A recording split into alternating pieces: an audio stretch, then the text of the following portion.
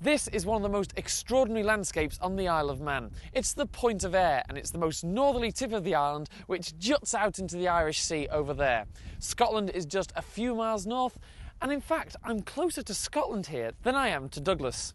This beautiful building behind me is the Point of Ayre Lighthouse. It's over 180 years old, and it was built in 1818, as so many ships were getting wrecked passing the point with its turbulent currents. Although since then, things haven't worked out quite as expected. Ships were still running aground here, especially during fog when it was difficult to see the light. So 70 years after the lighthouse was put here, this foghorn was built, with two great horns on the roof which blasted a mighty chord out to sea through the mist. But there was still a problem. As the years had passed, it was found the original lighthouse was no longer on the shore. Something strange was happening. The Point of Ayre was getting bigger. Therefore, a radical solution was needed. Let me introduce you to the Winkie.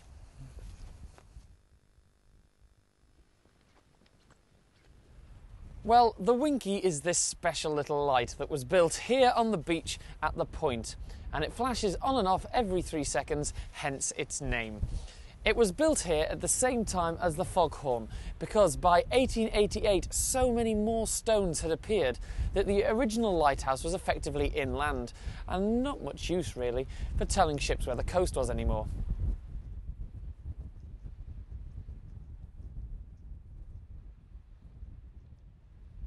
Indeed, in these rare fragments of archive footage from the middle of the last century, we see a vessel run aground at the point.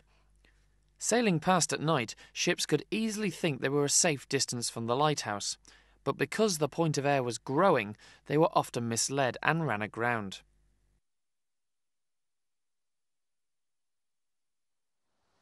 Even today, ships come very close to the point to avoid the nearby currents.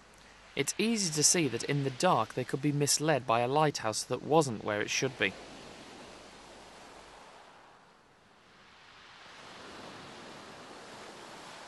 The Winkie seemed like the perfect solution, but the point is growing so fast that it had to be moved, because originally it used to be further back, in fact another 80 metres further back. So in 1950 it was moved to here, but who knows how long it'll stay here.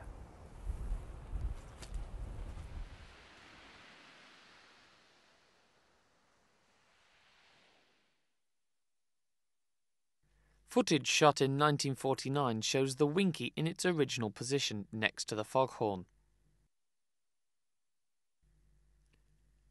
And this photograph from around 1910 shows it next to the original foghorn with just one horn.